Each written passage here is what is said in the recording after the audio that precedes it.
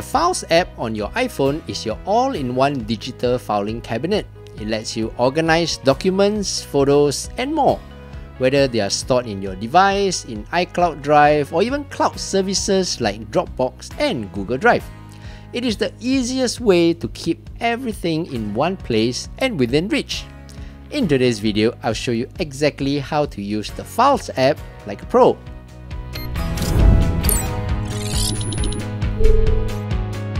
Hey, what's up everyone, I'm Steph, and in this channel, I teach you quick daily tech tips that make your life a little easier.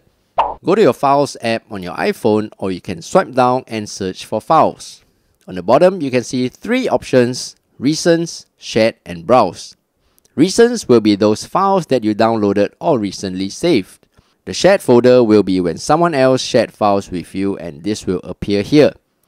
Under Browse, you can see the files and folders currently in your iCloud Drive.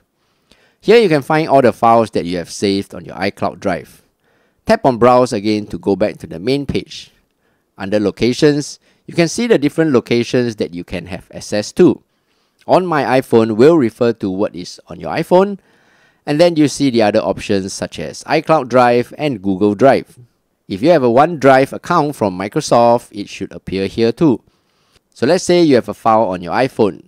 You can tap on it to view it, or you can tap and hold to bring up a list of actions you can do to your file. You can copy, move, or share the file, and also rename, compress, and duplicate the file.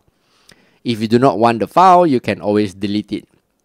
These options are pretty self-explanatory, so you can test them out yourself and make the appropriate action. One very useful function is the ability to tag your files. So let's say this file is very important, so you might want to tag in red. Here you can see a little red dot has been added to your file name.